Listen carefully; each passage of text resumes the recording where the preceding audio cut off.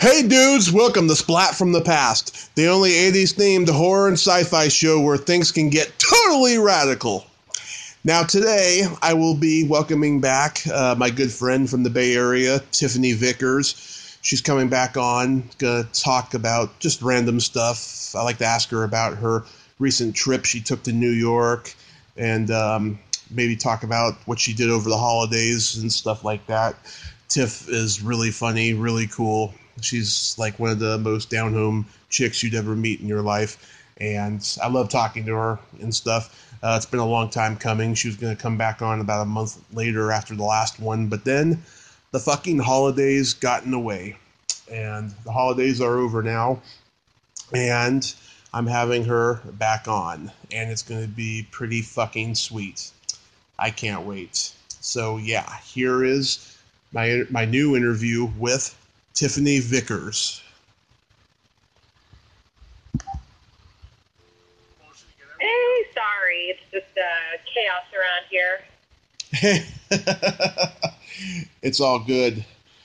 Well, Tiff. My job is interesting like that, but anyway. How are you doing? I'm good. How are you doing? Good. Yeah, like I said, it's just pure chaos, and it's been like nonstop travel, and I don't know. I just feel like there's too many things to do in life. I don't understand. You know, I read this blog about the busy disease. You know, about how busy everybody makes themselves, and it's so true. But right, I don't really know. I don't know how to avoid it.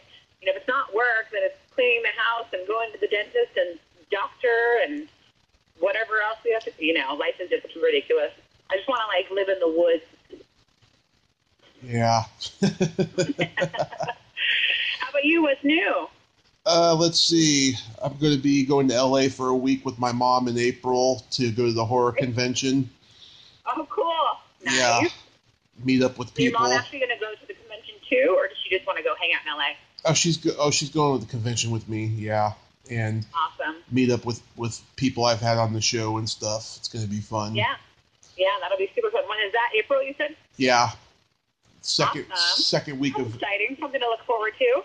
Yeah, second week of April, and then in May I'm coming down to San Francisco to film my own independently produced pilot for my horror movie show. Yeah, that's awesome. Dude, it's so cool how you have all these projects and how you're able to do all these things. That's great. That's really cool.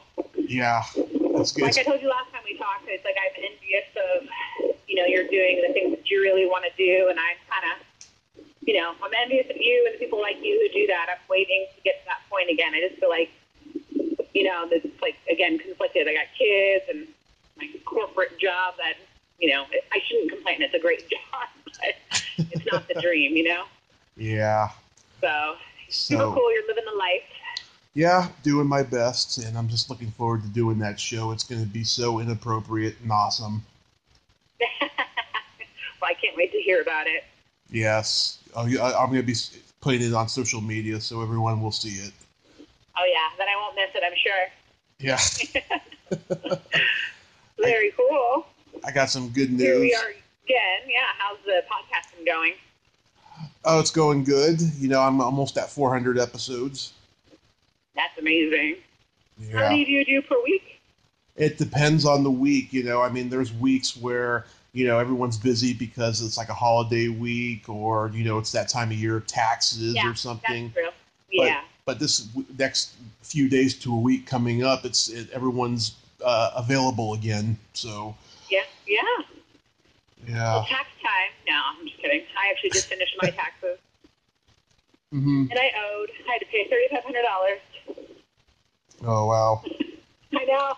It's the opposite of what you want when it's tax time. Oh, that stinks. Oh, man. How was... Oh, go ahead. Oh, nothing. I said you're still in Reading, right? Unfortunately, yes. No, I don't know. Reading's not so bad. It's terrible Maybe. here. It's been a long time since I've been there.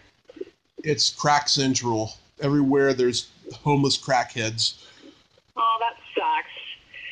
Yeah. I mean, I guess that happens in those places because there's not the resources to make them go away, right? So I feel like they kind of do gravitate towards those, like, sort of smaller city areas. Like, I don't know. It's interesting. Yeah. I mean, they're everywhere, but They are. sucks. Yeah. I got some Sorry, good. what were you gonna ask me though? I cut you off.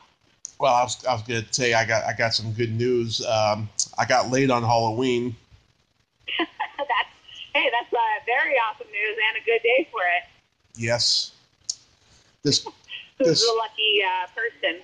She lived across the street in the other side of the complex. She came to the door about a week before.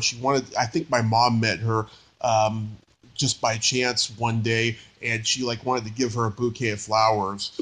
And I thought that was very nice of her. It was weird and random, but it was nice, She wanted to give flowers to your mom? Yeah, just for... Oh, that is very sweet. Yeah, just because my mom's a nice lady and everything. And then she came back on Halloween night. She was just bored and stuff. And so we had some really good lovemaking. I think, didn't we talk... Is this the same neighbor? Didn't we talk about one of your neighbors when we talked last time? I think I told you about the neighbor who... was, giving me the runaround when I first got here. But Oh, that's right. So not her then, right? Not her. No. She's gone. She's been gone since 4 months in over here. Oh, okay. Yeah. Well, look at you with getting friendly with all the neighbors in some capacity. And that's good. At least they talk to you. Here in the Bay Area, your neighbors don't even talk to you. So. Oh no. There's neighbors here that don't talk to you either. But yeah, I know what you mean. I mean, yeah, it's like you live there. I literally lived on the street of 7 houses for 5 years, and I met, 2 of the neighbors. Yeah. I was like, how do you only meet 2 people when you're somewhere for 5 years and there's so few homes? The weirdest thing, but whatever. Yeah, I don't know. It's like that everywhere. What's that? It's like that everywhere now. It's like nobody wants to know their neighbors because they're afraid there might be a terrorist or something. I guess they're really just too busy. Again, it's the busyness disease. They're too busy with themselves, Yeah. I remember the last time I knew my neighbors, truly knew my neighbors, was right before 9/11. Oh, you really? You have a correlation like that? Yeah. Yeah, because to me, I feel like it's just generally in my adult life. But 9/11 happened my first year of college, so I guess to be fair, I never.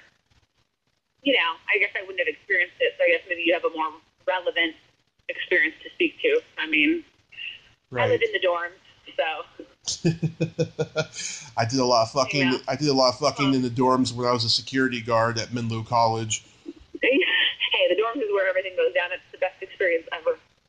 Yeah, but I'm gonna walk into one of my office buildings here in a minute, so I gotta be quiet for a second. Okay. So just don't mind the silence here. Give me a minute, okay? Okay.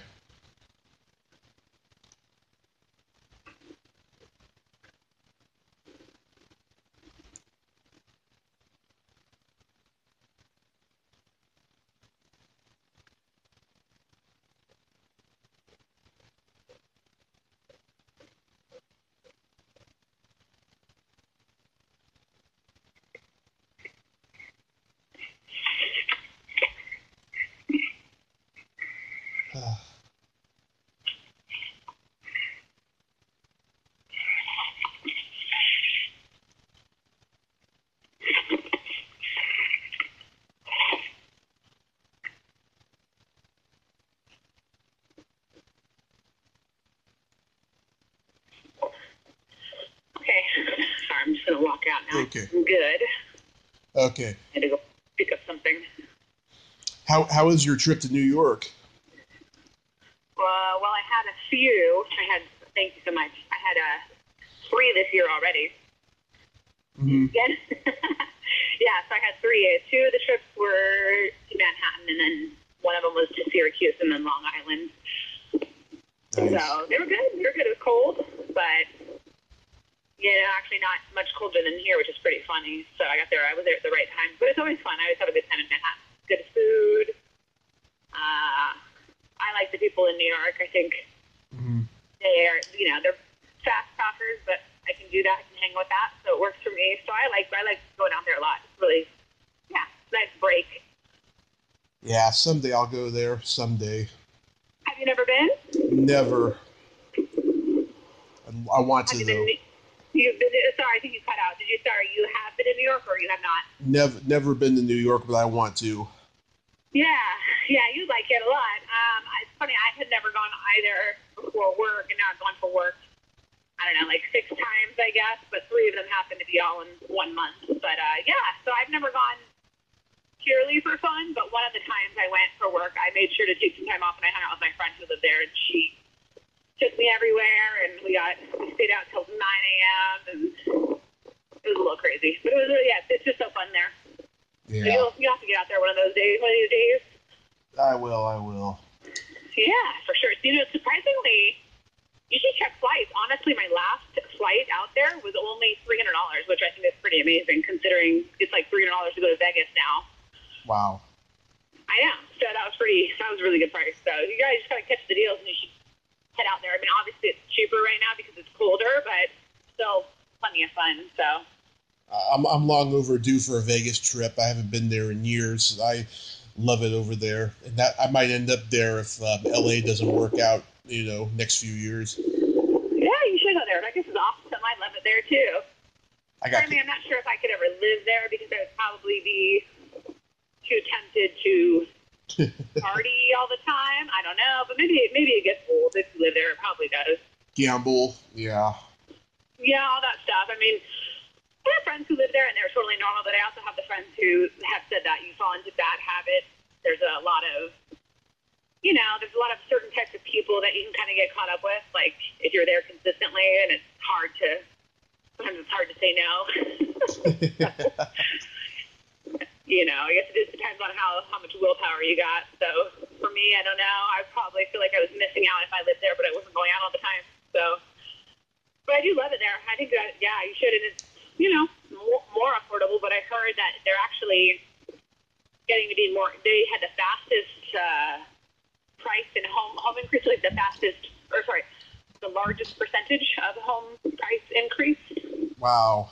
Yeah, so it's crazy because, the Bay Area, we know it's retarded here, but I guess Vegas actually have, in comparison, the home prices have, it was 60% or something insane. So even though the homes are still inexpensive, they've more than doubled in price, or they're doubled in price, or whatever. So, if you're going to go out there, you better hit them when they're low. I don't know if it's going back down now, but kind of gaining popularity. Everybody's fleeing the Bay Area. So.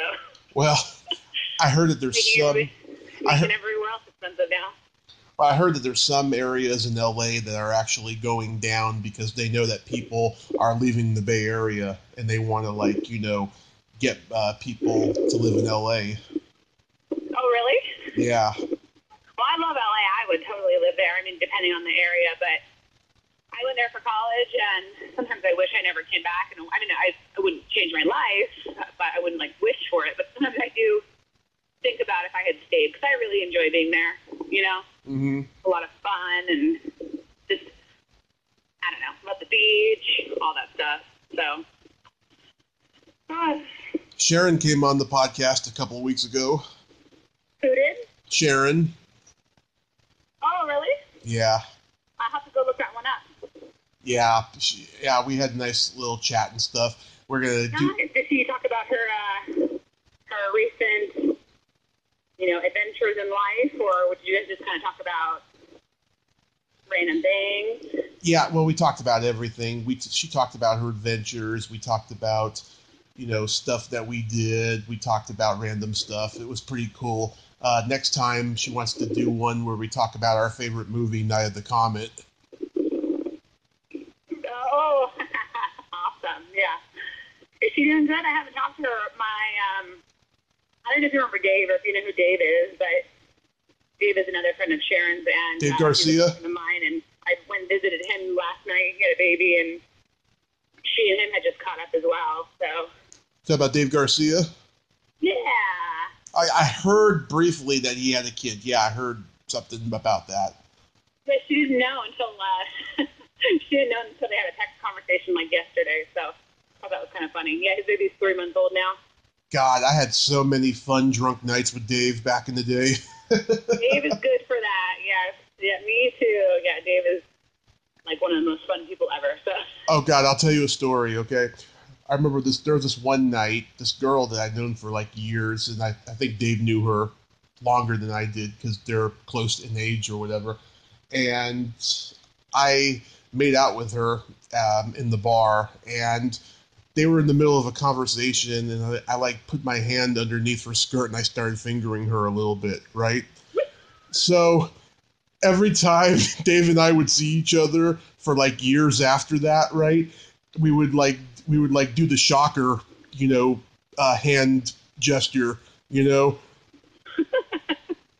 that sounds like Dave. Yeah, we would do that all the time, like every time we saw each other. Yeah, Dave is always good for a nice dirty joke, dirty gesture. And he does it so well, he does it so, it's not creepy. No, he's a great guy. He does it so elegantly. Yeah, no, Dave is one of my favorite people. He was in my wedding, and he's one of my best friends. Yeah, I love the guy. Yeah. I know. Well, I hate to cut this short, but I do have to get back into the office. I just wanted to give you a call because I was just heading for a little walk. Okay, that's perfectly good. I'm glad at least you called and we did this. But we'll still have to catch up and share. We're supposed to share our life stories, but that's going to take a longer call. So yeah, we'll schedule that soon. Well, we'll do that down the line.